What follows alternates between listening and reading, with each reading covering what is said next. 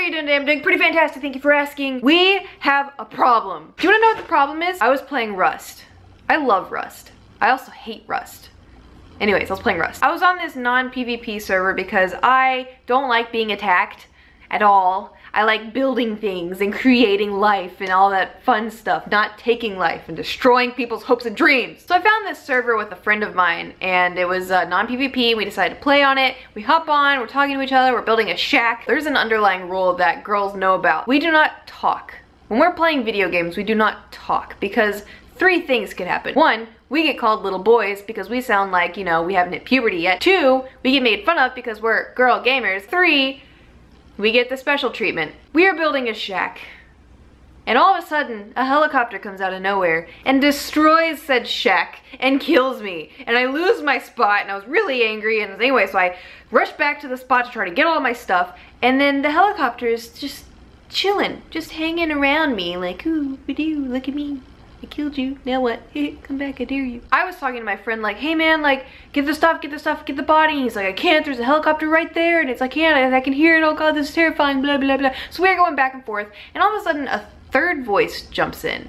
And I realize, Kate, stop talking. My dumbass does not stop talking. Oh, who's coming to our house? Who is this? Who is he? Are you a friend or are you a foe? Are you a good witch or are you a bad witch? Who are you? Why do you come here? This is my house, was my house. Turns out that guy was the person that ran everything on the server. He created the server. He's the server king guy. He's the guy. He comes over and he's like, oh, like, are you new? Like, I don't recognize your name. Here's the part where I completely forgot about, you know, the fact that I'm a girl and I was just playing the dang game. And I was like, oh yeah, I'm new. Yeah, we just joined the server like a couple hours ago. But, you know, we're building things and it's fine. It's the helicopters. Stupid. Stupid helicopter killed me. I lost everything. That was my first goof. Oh, well, I can just spawn everything. What'd you lose? I can give you everything. Yeah.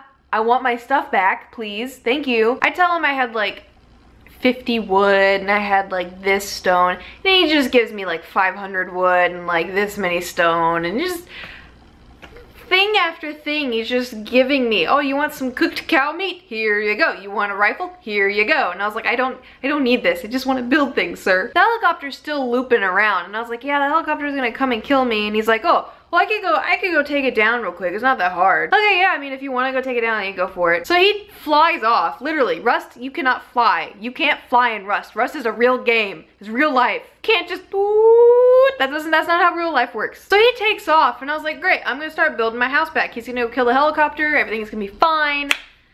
So I rebuild my house, and I hear the helicopter go down, and I see it fall out of the sky like a teeny tiny marshmallow. Falling. Crash.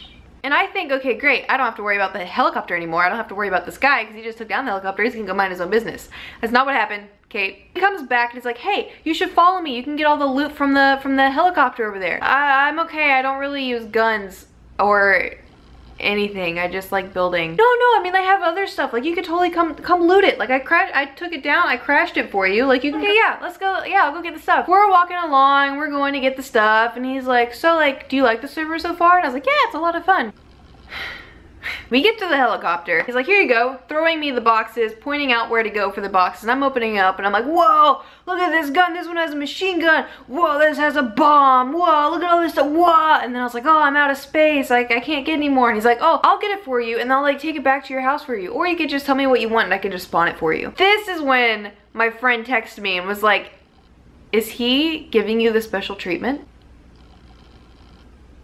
He is. And that's when I knew I done goofed. But in a way I didn't, because I got a lot of great stuff out of it, but at the same time, bruh. Because in a way it's fun, because I got a lot of good stuff out of it, but in another way it's like, you wouldn't have done that if I sounded like a man. I don't know why, it just irked me, because I just wanted to build my house. All of a sudden, I have this guy who's just giving me everything, all this loot. There are probably players out there that needed that more than me or wanted that more than me when I just wanted sticks and stones to build a house. I just started playing Overwatch as well. For starters, I now know who Hanzo is because he's my favorite character to play. So Skylar and Andy and some other friends of ours come over and we all play Overwatch.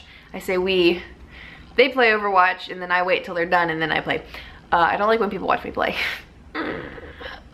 Ironic, I know. They all like to talk in the headset. When I play, I don't want the headset because I put it on and be like, hey, can somebody come heal me? I will heal you. I will be mercy. I will heal you. I will heal you. Like, it gets weird. I just kind of want to bring it to light that yes, girls, we get special treatment when we play video games, and it sucks because we're one of you dudes.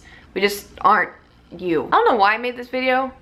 Just kind of wanted to get off my chest. I also don't think I'm ever gonna play Rust again, but this is fine.